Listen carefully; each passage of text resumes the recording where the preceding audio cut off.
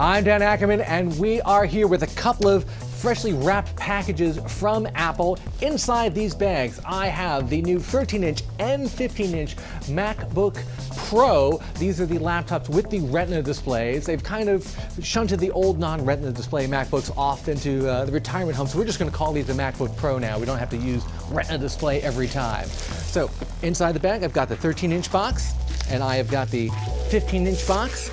And we are going to unbox them by lifting off the top, typical Apple style here, not much new in the packaging. They've still got inside the laptop wrapped in plastic. Packed neatly behind that is the power supply and the extension cord for that.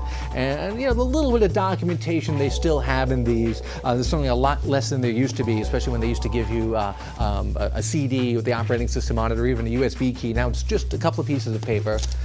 So all you do to get started is you break the seal on your plastic, pull it out, and you are ready to set up your brand new 13-inch MacBook Pro. I guess as soon as you take off this little piece of tissue paper right there. And of course the same thing goes for the 15-inch version. Box is a little bit bigger, but same style that Apple's had for several years now. Here's our 15-inch MacBook. Again, we break the seal.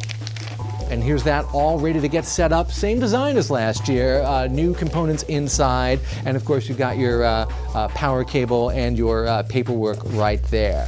That is our unboxing of the new 15-inch and 13-inch Apple MacBook Pros.